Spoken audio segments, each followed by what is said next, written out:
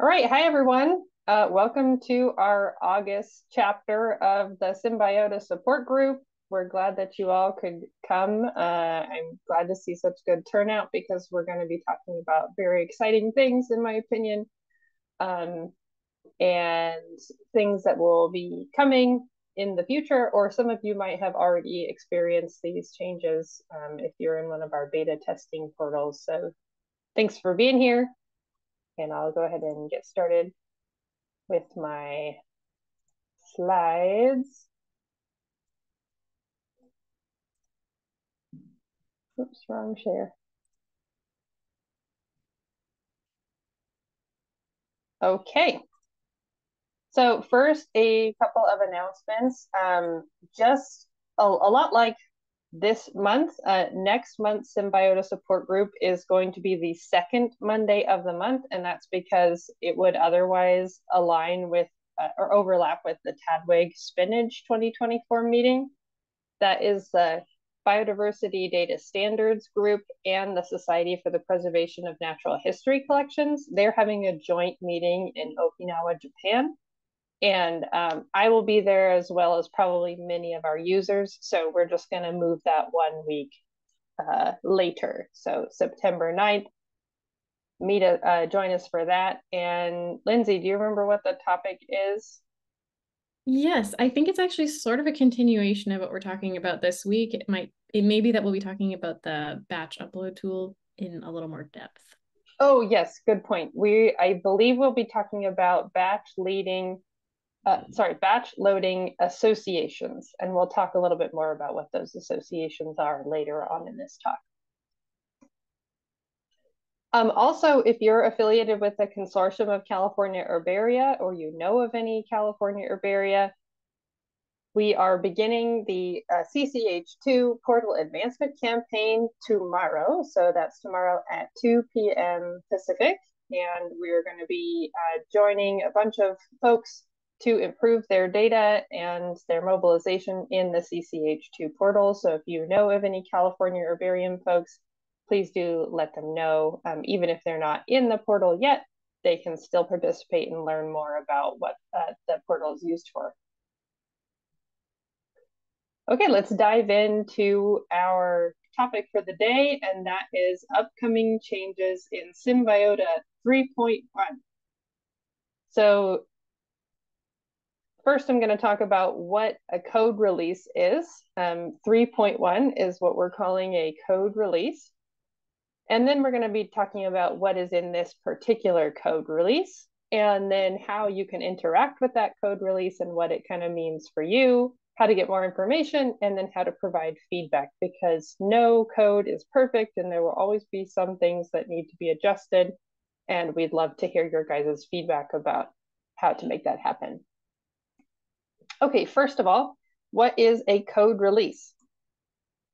So you might remember that Symbiota itself is just a code. It's an open source code, and it's managed in a code base in GitHub. So all the code goes in GitHub. People will take what we call they check out branches, or they check out forks of that branch of the code base, and then they make edits, and then they can move that data or that code back into the central code base. So what this means is that a lot of people can be working on it at one time and can be improving it one time. So we have multiple developers who are working on different parts of the code at one time. And then this code base is deployed to multiple different portals. So we basically have a copy that belongs to CCH2, a copy that belongs to SciNet, a copy that belongs to the Bryophyte and the Lichen portals, and a bunch of other Symbiota portals. But that copy is nicely synced with the central code base. So when there is a big update or upgrade to the Symbiota main code, because these are linked together, we can push that updated code to another portal. So with a code release, we are saying we have a new and improved version of this code, and now we can start rolling it out to all these other portals. Once we have that new and improved version, it doesn't mean that instantly all of the portals have that version. It just means that that's available, and that is the most, the currently supported version of the code.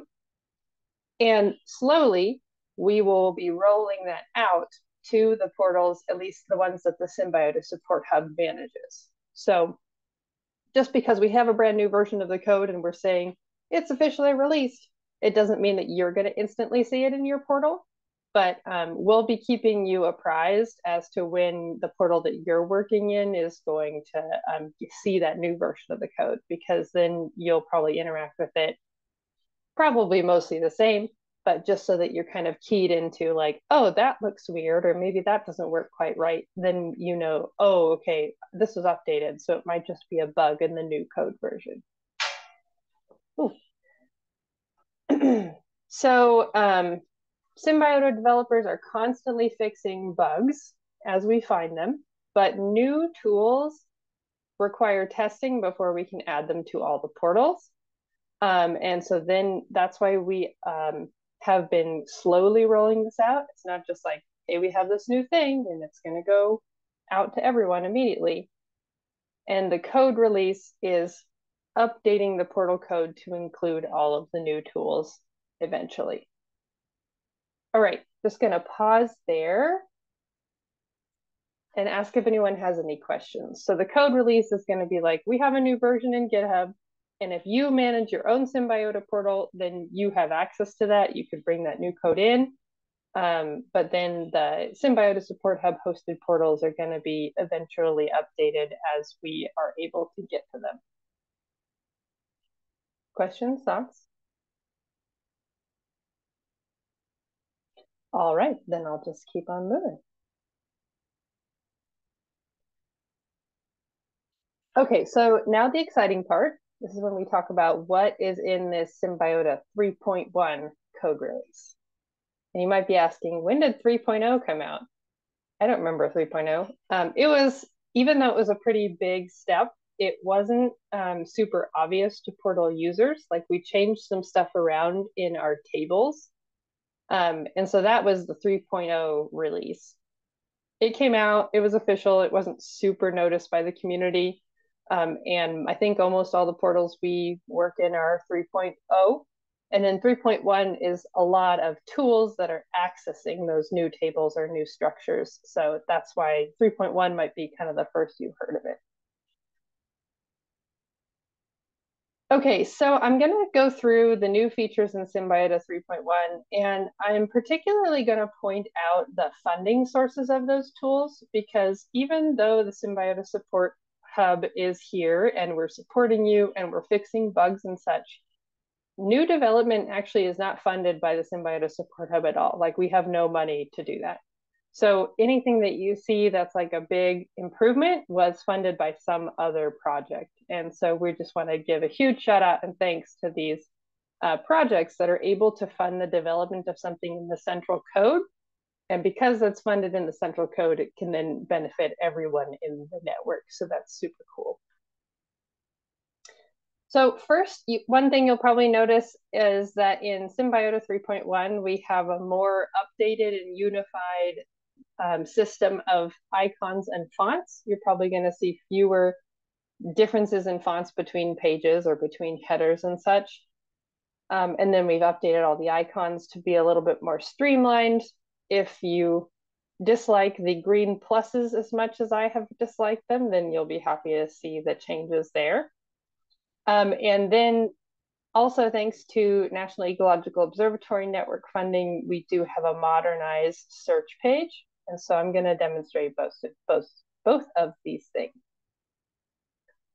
So the CCH2 portal was one of our beta testing portals, and it has 3.1 live in it, pretty much the newest version. The Lichen portal has also been one of our beta testing communities. So if you have interacted with that portal recently, you've also been interacting with 3.1. So here I'll go into search collections so I can show you our new and improved search form. You can still get to the previous search form. There's a little pop-up that will show up down here in the bottom left. And that's how you would get to this previous search form that has all the collections listed in it, but many people will probably want to just do the new streamlined single search form. This has all of the same fields that you could previously search. They're just in these little accordions. And if you're like, I don't even know what I'm looking for, you can click expand all selections or sections, and then you'll be able to see the entire form. One thing that's really nice is that the collections is no longer a separate page. You no longer have to select all the collections you want to search and then move to the next page in the search. That's all included in this one page. So if I go back to kind of the default, you'll see that taxonomy in this portal, at least, is the default open. And then if you wanted to select specific collections, you can go down to collections. And just as previously, you can click on just a few collections and search. You'll also notice that your criteria are going to show up on the right here, which can just be a little helpful double check. Then you can decide whether you want to see the results in a list or a table. You can do your search. And it looks pretty much the same as how it has previously looked. One improvement that seems kind of minor is that you can actually click the back button now, and it doesn't get to that scary white screen that says, oh no, you have to reload your page. And it does save all of your search criteria, which does mean that if you want to change your search, you got to make sure to click the reset button. But you can do your search. You can add bounding boxes. If you go to sample properties, you can say, I only want ones with images or with coordinates, etc. And searching by traits is also still possible if there are traits in your portal. So I can again do my search, and everything looks pretty much similar. You can see some new icons here, not super different. They're very similar to what you would have seen, you would see on like a Samsung or anything that uses Google. All right, so that's pretty much the modern search page. Any questions about that? Otherwise, I'll just keep on trucking, and you can definitely ask questions at the end too. Okay, so thanks to the Eastern Seaboard Digitization Thematic Collections Network, or ESB TCN, which was a TCN funded by the National Science Foundation to digitize mollusk data, we have been able to incorporate some additional Darwin core fields in the occurrence editor. And they might not be necessarily the ones that you would have immediately thought about, but they are important fields. And I'll show them to you down here. They are mostly under locality. If you click this little up caret, you'll see that we now have continent, water body, island group, and island. And those are all Darwin core fields. And I believe they all export in a Darwin core archive as well. Another change is that we have start date and end date. And when those get pushed into a Darwin core archive, that's going to be a date range. So if you have a date range on your specimen, for example, it says like July to August 1991, then you could actually put separate start and end dates, which is nice.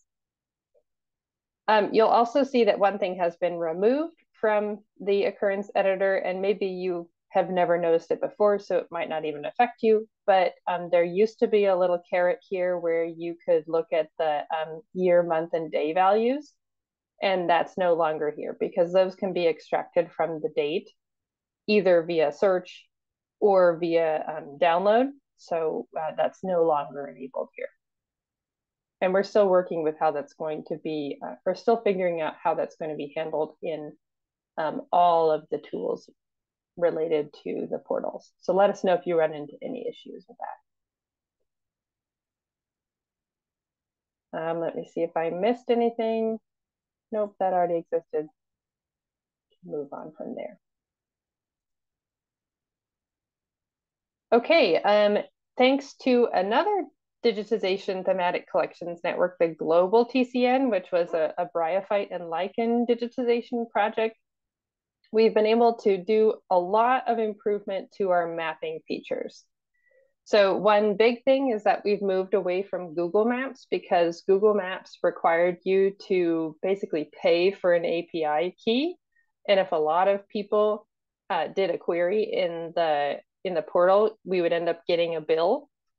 Not that bad in smaller portals, but once you get really big portals, you might have a few $100s that you owe every month. And that was not super sustainable when there are some open source options out there. So we're using leaflet maps, which use OpenStreetMap. They look very similar, and I will show you some proof. So here I'm opening up our leaflet map. Looks very similar. You still have your very basic, you have your topo available. There you go, there's topo. It's got the lines and everything. You can also do satellite, just like you could in Google. Or you can just do, your terrain with your streets. One big improvement that I've seen is now when you just click on a record, it opens up the window. Instead of you having to click on the window associated with the button, it's actually just the button itself. And then if there are multiple records at the same location, you should see some record spidering, which I don't know if I'm going to be able to find that, but if there are multiple records on the exact same place and you click it, you'll get this little spider effect where there's a bunch of points radiating out from a central hub, and then you'll be able to click on which one you want to actually look at.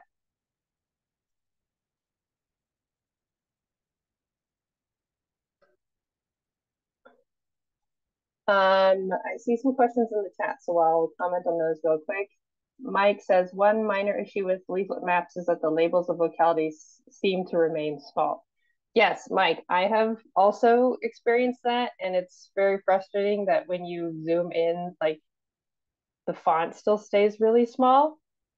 So we do have that on our docket to investigate how we can fix that. Allison says, will continent be auto-added to our collections? Is there a geographical thesaurus for island and island group? I've tried figuring out islands and it's bewildering. Continent, as of now, will not be auto-added to your collections, but I imagine that will happen in a future release. And then there is not currently a geographic thesaurus for island or island group. But one of the things that we're not actually going to discuss here, because it's not super apparent to the public, is that there is a geographic thesaurus now. And that geographic thesaurus can be populated via an automated API call to another source. I don't know if that other source has island data, however, so could be something that we work on together to populate once the geographic thesaurus is a little bit easier to interact with.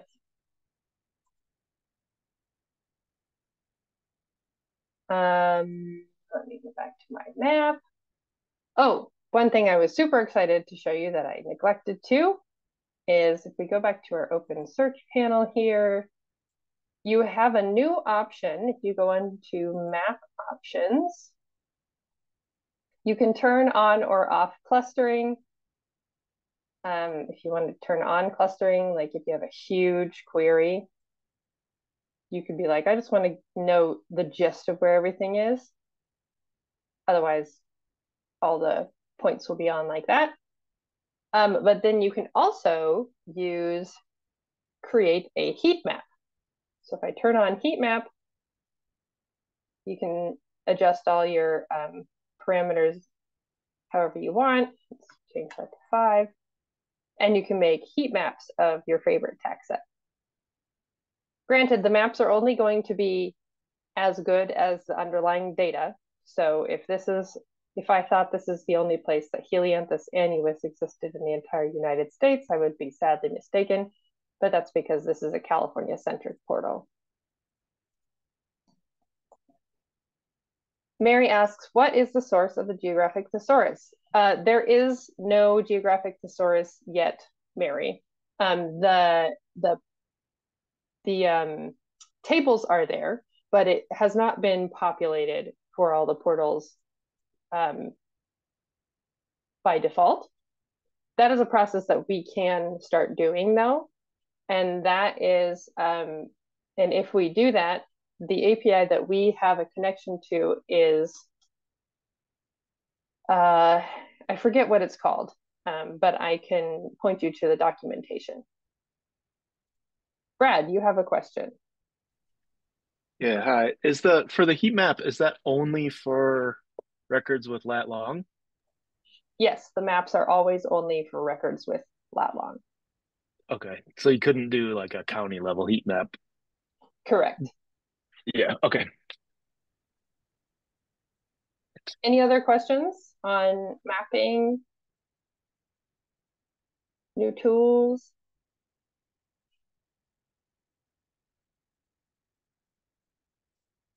All right, I'll keep moving along.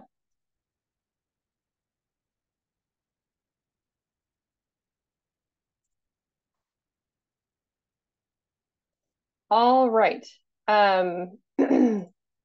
Next, thanks to a funding of a project with the California Botanic Garden, George Mason University, and Botanical Research Institute of Texas at the Fort Worth Botanic Garden, we now have a new and improved linked resources tab, as well as a way to bulk import extended data or linked resources to that tab.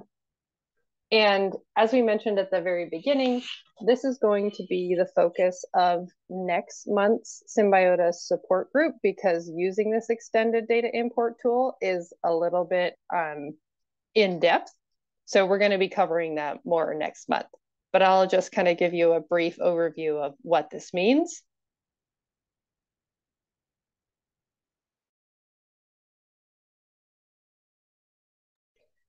So if I go into my collection and I open up a random record,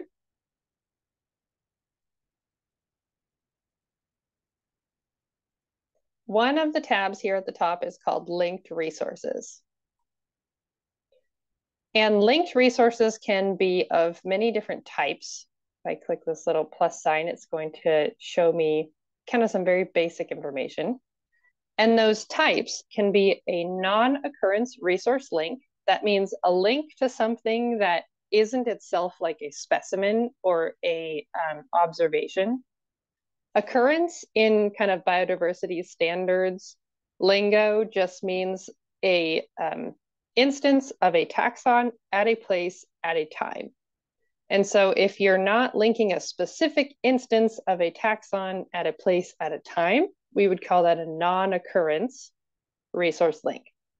And that would just be a link to maybe the field notes or something else that's related to that one particular specimen, but is not itself a specimen. And so you can say, okay, here's my link, and here are the current relationships that are in this database. These relationships can be altered per portal, depending on what types of relationships you might want to be linking into your portal. And then you can put that the link to that resource here.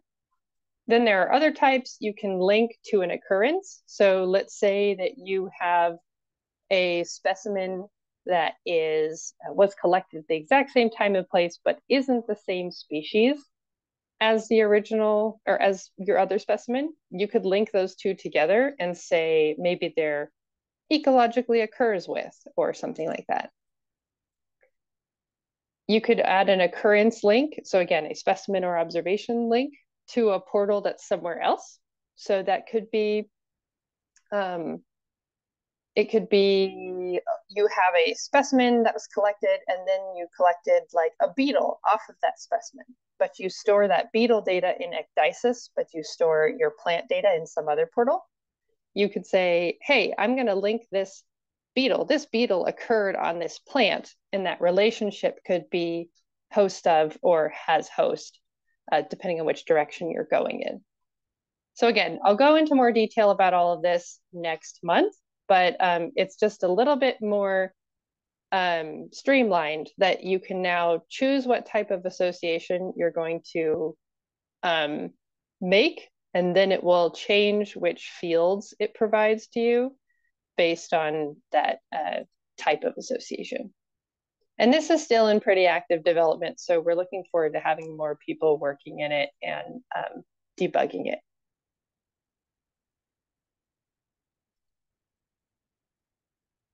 And then if I go back to my collection management here and go to import update specimen records, there is an option here called extended data import. And I'm going to choose associations. And then you can upload a spreadsheet or a CSV of the associations to your occurrences. And again, we'll go into that next month. But that means that if you have a bunch of links to field notes to different specimens, or you have a bunch of host parasite interactions or whatever you have, then you can batch upload those via a file instead of having to do things one by one.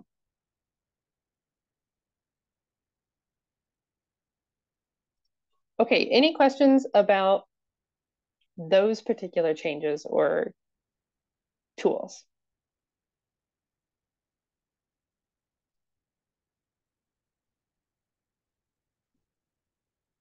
Geoboundaries, thanks, Ed. So Ed put a link to the geographic thesaurus populating tool that the API can access, or that can be accessed to populate a geographic thesaurus, but we won't be going into depth about the geographic thesaurus today. We can answer questions for sure, but that's probably worth exploring in another webinar because it is also can be in depth.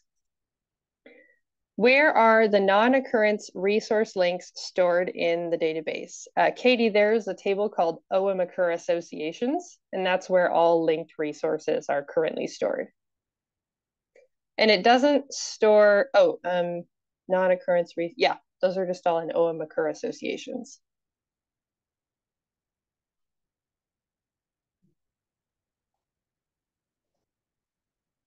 Okay, moving right along. Another new feature in Symbiota 3.1 is an image batch tagging tool. So singular images can be tagged, and you might have noticed this. If I go into my images tab, and I look at one of my single images, you can tag them depending on what tags have been included in your portal. For example, the bryophyte and the lichen portals just had some new tags added to show things like this is a microscope slide, or this is an up-close microscope image. But I'm pretty sure these are all the defaults. So you used to be able to do these singularly, and as you can see, you still can. But if you go into the image search and you do a custom image search, let's say I only want specimen images from my collection of, let's do California poppy, everyone's favorite in this portal.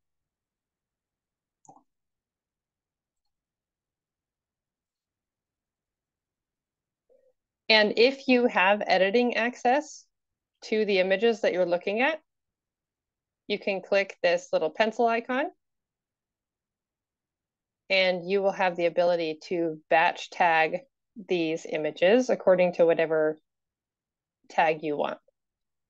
So in this case, I would say, well, there is an organism in this one, and this one, and this one. Or you could probably just say there's an organism in all of these, but I would want to check them all. And if I clicked batch assign tag, then it would assign that particular tag to all of the specimen records. And it would tell me if any of them already had that tag, then it would say, I didn't add another one of those because it's already tagged that way. So this has been particularly useful for the Big B Thematic Collections Network, who funded this work, because they are taking multiple orientation photos to their bees. So they have like a dorsal view, they have a frontal view, they have a side view, they have like a left, a right. And so they're able to batch tag depending on whether they're all like a front view or a side view. And that way, if someone wants to search for only front views or only side views, they can do that using the image search very efficiently using the tags. And they have some workflows that enable them to apply those tags as the images are added as well, based on the file names. Probably also something we should talk about in a future Symbiota support group. But if you already have a bunch of images up there, you can batch tag them.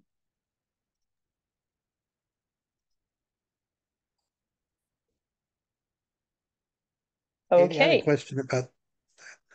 Yeah, go ahead, Ken. Hey, sorry. Is it possible to batch a copyright addition to images yet or not?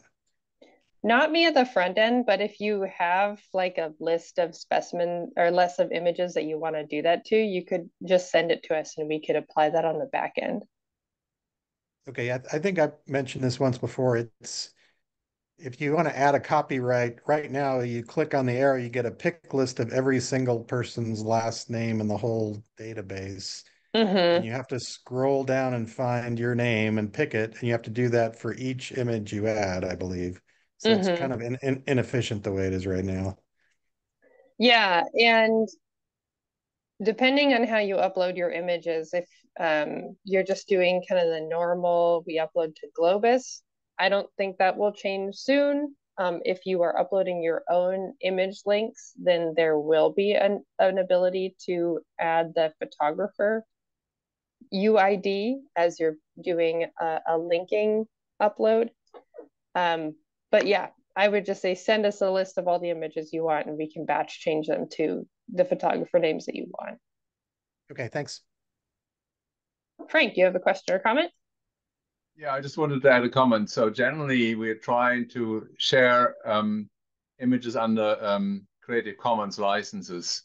So unless you really have a good reason why you want to maintain the copyright, maybe that's a professional photographer, for example, who wants to maintain the copyright. There's a difference between what's the copyright holder and what's the person who took the photo. So I just wanted to point that out. So when you upload images to the portal and you add yourself as the author of that photo, of the creator of that photo, then you can still share, or presumably if you not specifically say that you want to maintain the copyright, then you share it under the Creative Commons license as specified in the policies of the portal. Gotcha. Thanks, Frank. Yeah, I actually was just talking about adding the photographer, right? I want all my images to be freely available, right? Yeah, and I think that's great. It would be cool if, especially if you have some field photos that you want to add, like by all means, get your credit.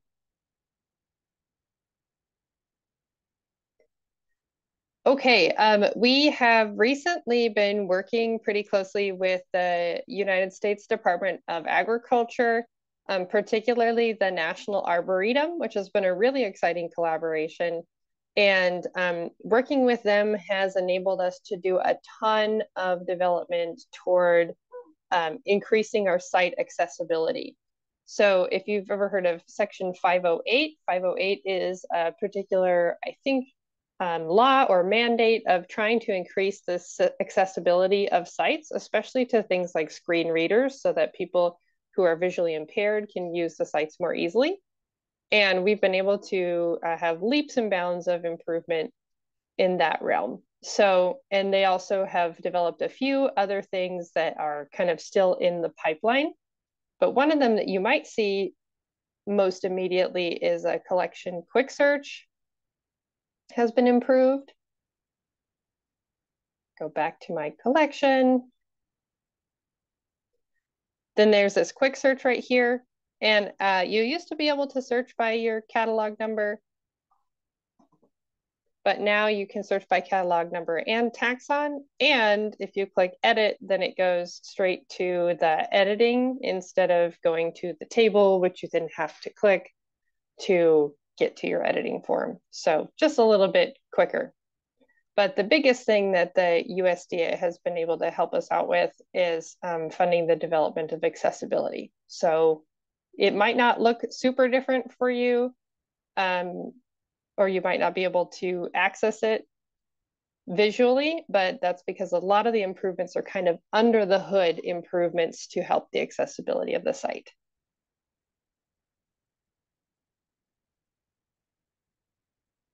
Okay, and then I could go on and on and on about the millions of small changes that have been made. And if you are really interested, then you could go into our GitHub repository and kind of track all of the PRs, as we call them, that's trying to get new versions of the data and new tools involved, bug fixes, etc. But that would just take a lot of time. And not all of them are super, super significant. So those are the highlights. So now I'll briefly talk about how to get more information about all of these and how to provide feedback. Hopefully you all are more than familiar with our GitHub our Symbiota docs. Symbiota docs is our documentation site.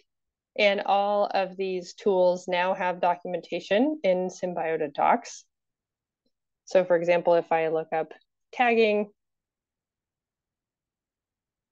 there's tagging individual images. Here's the protocol, or at least the how-to for batch tagging. And similar documentation exists for all of the others as well. So if I go into my collection manager guide, this is where you're going to find information about batch loading associations. So you could read this in preparation for next month's Symbiota support group, and you can bring your questions there. This just gives some really useful documentation about the new tool and how it can be used. So as always, we want to hear your feedback. We want to hear about your sticking points or things that just don't seem to be working well as the Symbiota code gets rolled out to all the portals eventually. So please feel free to email us at help@symbiota.org. And then you can report any issues as well to our GitHub repository. Either way works for us. We just want to make things as easy as possible for you to get the feedback to us about what needs to be changed or improved. And it's possible that if something that you add gets moved to one of our other repositories, that means that it's just like things that are bugs, we move to one repository, and things that are more like wish list items, we store in a different repository. So you might see things get moved. It doesn't mean you did anything wrong. It just means that we're using it to keep track of our priorities and the issues that come up. And Lindsay just put a link in the chat to a new article on our symbiota.org website that lists out a lot of these new functionalities that we talked about today, and then links to the documentation for each of the new tools. So that will be super helpful. And we'll be sending emails to you with those links as well. For example, the Bryophyte portal got their email this morning saying that the Symbiota 3.1 is coming to their portal very soon. So you'll get one of those per portal pretty much. and then we will notify you as soon as the code has actually been released to your portal. That does mean that you need to be subscribed to hub@symbiota.org if you are an administrator to a collection in a Symbiota portal, or if you have subscribed via our online link, then you should get those emails, but just make sure to check your spam, because sometimes those get blocked by spam filters. And if you're not getting anything from hub@symbiota.org or help@symbiota.org, then just reach out to us and we can try to help you troubleshoot that. Frank, you have a question or comment? Yeah, I was going to ask, so looking at this image tagging in batch, which I think is great, if I do a query search for something, say without any tags, which most of the things in ASU still not tagged, and then I can quickly select, like via a box, everything, but sometimes that means there's several pages. If I use that box, will that apply to all pages? So does that mean only the tags that only the images that I see get tagged with that tag that I assign in them too, or is it going to apply it to everything across several pages? I don't remember, actually. I think it only does one page, and you can change the number of results on the page, but I believe it only does to all the pages, or all the images that you're seeing on that one page. Okay, because say, for example, I'm going through there and tag all the things that have specimens first. And then those disappear, I noticed, because the thing refreshes once the tag is applied to the image. Then typically in the next search page, I see mostly labels. So I could say, okay, I click everything. But if I click everything and that applies then to everything that is returned by the search, then presumably on the next page or so, it would also be specimens, and they would then be mistagged if I did that. So it kind of is important that it would only apply to the image that I currently see on the screen, so to speak. Yeah, I would have to double check, but I think it only does it on the page that you're looking at. Okay. All right. Yeah, that's correct. It only does on what you see on the page. Great. Thanks, Ed. Other questions or comments?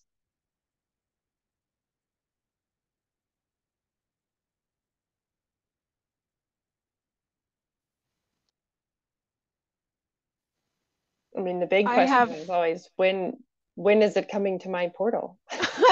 That's what I was just going to ask. This is Allison, as I was just going in like, ooh, I can put my Africa things in, but I don't see the country portal yet for CCH2. So is there a schedule? It's in CCH2. Okay, then I just have to look a little harder. Thanks. Yeah, it's on a little up caret. You have to click the up caret button, and then the things will show up above the above your country levels. Perfect, thanks. No problem.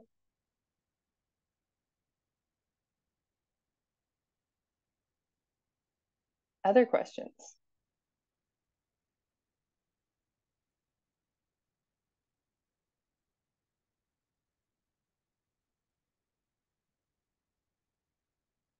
All right. Well, I guess if there are no questions, we can close it up for the day. Like I said, we'll be sending emails to you once we have a schedule of which portals are coming next.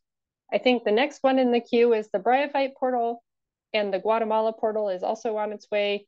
The SciNet portals will likely be pretty far last because those impact the largest amount of people. So we want to make sure that we're kind of rolling this out, fixing all the bugs before it affects 10,000 people at one time. But so you'll see those eventually. Frank, you have another? Yeah, I just wanted to comment that I really think this new rollout is great. I've explored many of the functionality, and I just wanted to say big thanks and congratulations to the team.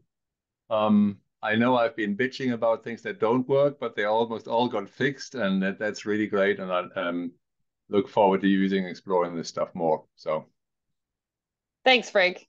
You've been an excellent power user. One additional thing, I guess, is that some of the portals, because the styling is a little bit changed, you might see some cosmetic differences between the old and the new version. We're trying to minimize them, make them look pretty much the same as they previously did. But for example, in the lichen portal, we no longer have those 3 lichen images. We have 1 lichen image on the background of the banner.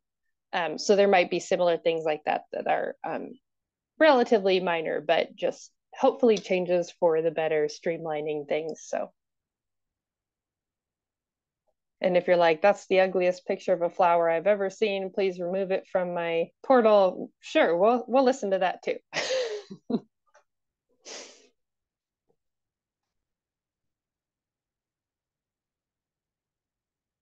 Well, thanks everyone. Keep writing us into your future grants so that you can get your favorite things funded and they can show up in future code releases. If you want any consultation about that, feel free to chat with us. But otherwise, we're just going to keep moving forward with the funds that we have. And we're really grateful for all of your guys' support and for your feedback. And we look forward to seeing you around and hopefully seeing you in September. Bye, everyone.